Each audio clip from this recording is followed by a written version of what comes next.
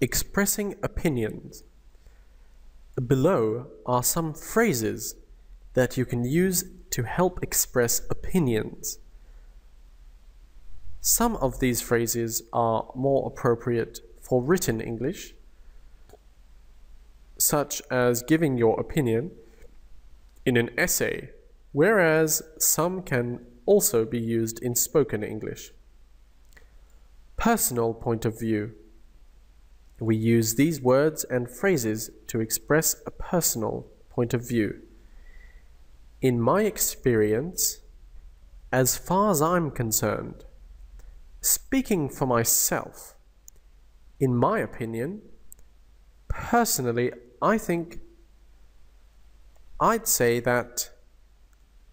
suggest that I'd like to point out that I believe that what I mean is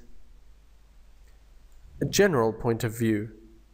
We use these words and phrases to express a point of view that is generally thought by people. It is thought that some people say that it is considered, it is generally accepted that agreeing with an opinion, we use these words and phrases to agree with someone else's point of view. Of course, you're absolutely right. Yes, I agree. I think so too. That's a good point. Exactly. I don't think so either. So do I. I'd go along with that. That's true. Neither do I. I agree with you entirely. That's just what I was thinking.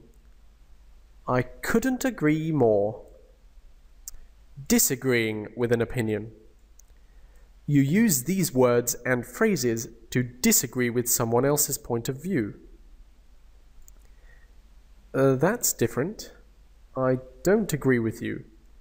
However, that's not entirely true. On the contrary, I'm sorry to disagree with you, but yes, but I don't think, or don't you think, that's not the same thing at all. I'm afraid I have to disagree. I'm not sure about that. I must take issue with you on that. It's unjustifiable to say that.